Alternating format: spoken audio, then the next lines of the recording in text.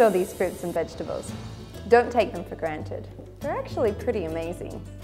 Not just your average amazing, but pretty amazing. Maybe if back in the day Magellan had had these, his fate would have been different. In 1519, the Portuguese captain Ferdinand Magellan commanded a voyage from South America to the Pacific Ocean. After 3 months at sea, the original crew of 200 was down to only 35, thanks to scurvy. Interestingly, Chinese navigation records stretching far back have never mentioned any case of scurvy.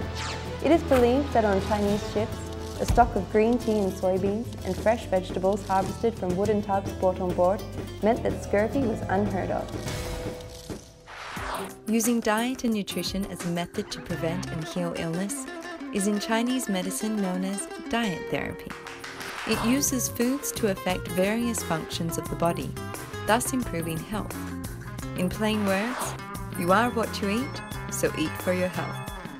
In his manuscript Prescriptions Worth 1,000 Ounces of Gold of the Tang Dynasty 1500 years ago, Dr. Sun Simao pointed out, treatment of illness should first start with the diet.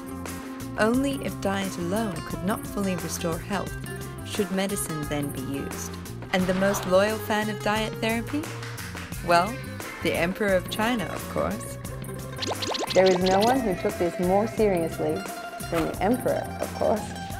Now, of course, we aren't able to compare with the Emperor. He has a whole hospital full of the finest doctors to himself.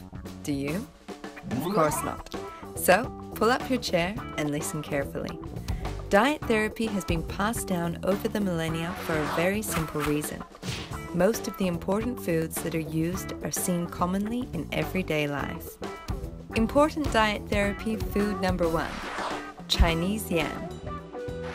Shanyang, a type of Chinese yam that not only tastes good and is inexpensive, but is packed full of nutrients that can nourish the whole body. Relieves coughs, diarrhea, back pain, reduces inflammation and infection, nourishes the lungs, stomach, liver, makes hair glossy and strong, improves memory. No wonder its name in Chinese literally means mountain medicine. Important diet therapy food number 2, duck meat. The last Chinese emperor, Puyi, recorded in his autobiography, The First Half of My Life, that breakfast used to include dishes such as duck with 3 fresh ingredients, duck strips with seafood, and the list goes on.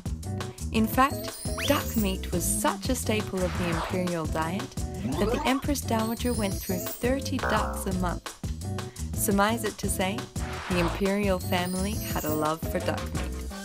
Why was this? Let's take a look at the blackboard. According to Chinese medicine, the body is affected by agents such as heat, cold, wind, dampness, dryness, or fire, which can remain in the body causing illness. The most special thing about duck meat is that it isn't considered warm or hot, so ingesting it can relieve excess fire in the body. Levels of cholesterol in duck meat are also comparatively not considered high, so for those conscious of their weight, appetites can be thoroughly satiated with some lean duck meat. As the saying goes, there's medicine in the food and food in the medicine. Pairing the right foods together and eating the right foods at the right time keeps us healthy from head to toe. Well, I definitely could get used to this eating for health business. Let's go find out some more about diet therapy.